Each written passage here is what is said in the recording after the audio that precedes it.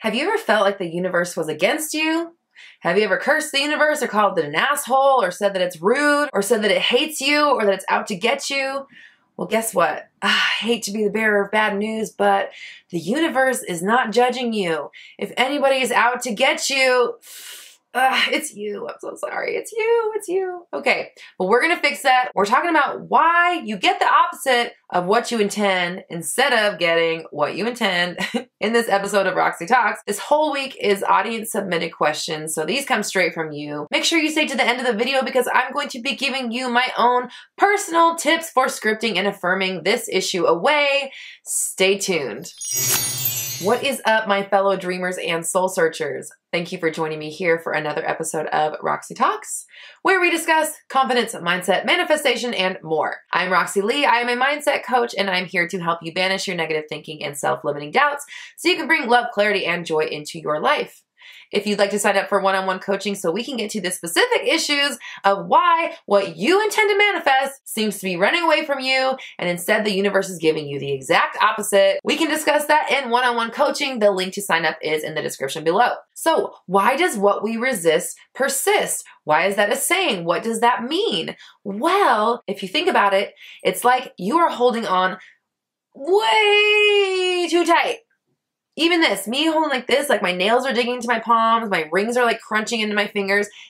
It's tension, it hurts, it's making my muscles flex and my blood pump really hard and everything is like rushing to my hands. That's tension, that's force, that's physical 3D manipulation and coercion. Think about this. When you push on something, it pushes back. When you fight something, it fights back. When you hate something, it hates back. It only grows the tension. So if you are pushing on something that you don't want to happen, if you are trying so hard to manifest something, it has to be done. It's like, oh, I want this. It's going to push back and it's going to replicate in your world. Now, before we get into it, make sure you hit the subscribe button and click the notification bell so you never miss an update. And if you're feeling generous, please like and share. That helps us reach more people, and everyone deserves to know that they are in control of their world. So why does holding on too tight to something push it away? When you are wrangling something, when you are fighting something, trying to like get it and just like, I gotta get it, I gotta get this thing, I want it so freaking bad. When you're doing that, you're fighting against something. You're fighting against the absence of it. You're like, I'm gonna make this happen no matter what. You're doing physical coercion for a non-physical reality. You're holding on really tight. You're manifesting super, super hard to affect something that is not physical. It's in potentiality. It's in wave form. So in quantum physics, we learned that all things are either particle or wave. That means it's solid or energy. It's perceivable by the human senses or non-perceivable by the human senses. Both still exist, both are still equally valid, but one of them exists in our 3D world and one of them, it's still here, we just can't see it. When things are in wave form, they are in potentiality. What that means is that they are a probability. They could be anything. It's all things and no things. It's everything and none things. It's yes and no. It's past and future. It's present. It's everything. It's all things at one time. Energy cannot be created or destroyed. Anything that ever was or ever will be already exists. So anything that you could possibly want, any potentiality, anything that you are thinking of in the abstract, you're trying to make come to fruition in the 3D world is in wave form, in energetic form until it pops in your reality.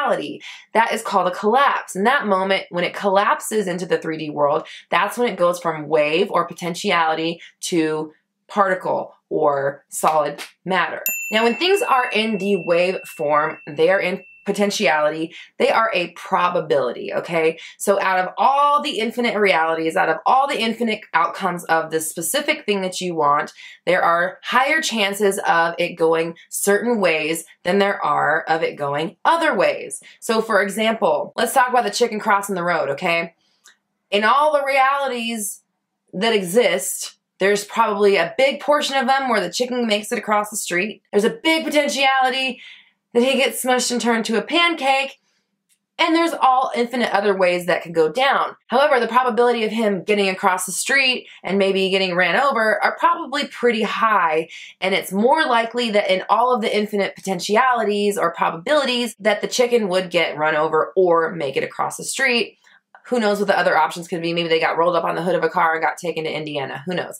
Any other infinite things could happen, but it's more than likely that it's probably that they got across the road or that they got smushed on the way there. Now, all of these potentialities exist before the chicken starts crossing the road. And then things unfold as they do, and the chicken either makes it or he doesn't, or he ends up in Indiana. We don't know yet because we don't know how that comes out until we actually observe it happening. So if you are manifesting something, if you are calling something into the 3D realm, you're selecting it from the energetic field, you're selecting it from the other side of the mirror, you're selecting it from an infinite potentiality.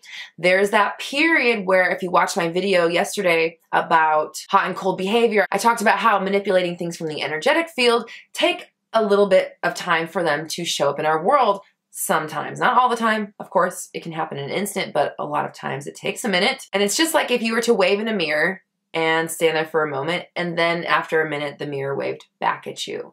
It's just like that. If you can wait for the mirror to wave back, then you're golden, you're in the sweet spot. You're ready to accept your manifestation. So while you're choosing something from the energetic field and it's in that potentiality phase, it's in the probability phase, if you don't set your intentions, your focus on it coming out the way you want, on the chicken making it across the road, and you keep entertaining ideas, you're visualizing the chicken making it, but then you're like, oh, but what if it gets hit? What if it makes it? But what if it gets hit? And you're going back and forth. You are entertaining, you are allowing, you are giving a greater probability to the outcome you want not happening to actually collapse in your reality, to actually come to fruition. So it's very important that when things are out to the universe, when you've sent them out and you're waiting for them to come back, when they're in wave form, when they're in infinite potentiality, when they're all things and no things at once, so they could actually be anything when they pop in your reality, it's very important that you stay super focused on the reality that you do want, because you don't want to entertain any of the other potentialities that could happen in your reality. You want it to be the outcome that you select. Everything is two subjects, either the absence of it or the presence of it. There's no judgment, there's no good or bad, there's just it or not. It's our own feelings that we attach to it, our own judgments that give it meaning to us in our world.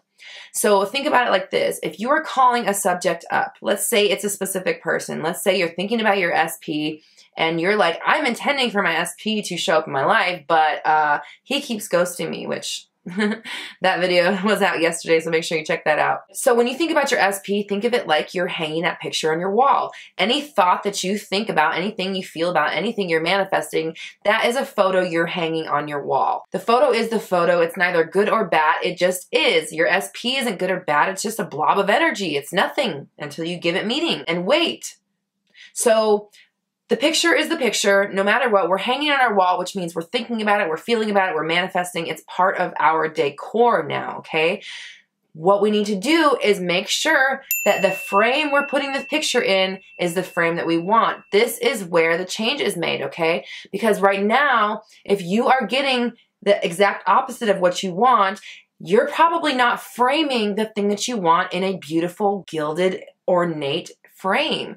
You're putting it in some rusty ass, falling apart, nails falling out, splinter giving frame, okay? It doesn't look good on your wall. It doesn't add to the ambiance of the room, okay? So we want to make sure that the frame we're putting our SP in, or whatever we're manifesting, is beautiful and loving and gorgeous, and we love it, and we're not worried about lack because we know we're constantly creating. And in any moment, if we don't like what we have or what we see, we just create a new reality. We just select a new reality to be in. We just choose another version of ourselves to step into. Not a problem. So make sure that you're putting whatever it is that you're trying to manifest in the proper frame. Make sure you're thinking about it, talking about it, feeling about it, dreaming about it, scripting about it, affirming about it, whatever, in the way that you want it to go, and not noticing the absence, not affirming the fact that things always work out in the exact opposite way that you want. In fact, you need to stop saying that. If you're somebody who feels like what you resist persists and you're always manifesting the opposite of what you want, here's the first thing you need to do is stop saying that. You need to start saying, hey, everything always works out the way that I want it to. Things are always working out exactly the way that I intend. I always get the manifestations I want. Things always unfold in the most amazing ways for me. It gets better and better every day. I'm seeing so many manifestations pop in my reality, I can barely keep up. I am so excited about my own power. I am so ready to just step into this and accept it and know my own power.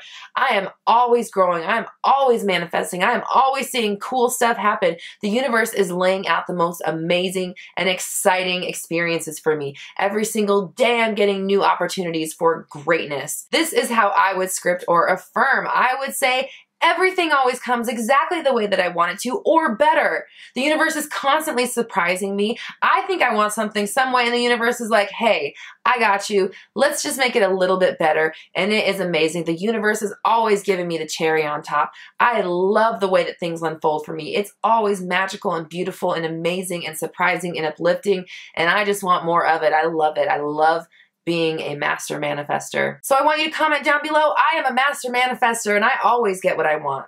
I'm a master manifester and I always get what I want. And I want you to say it like that. I always get what I want.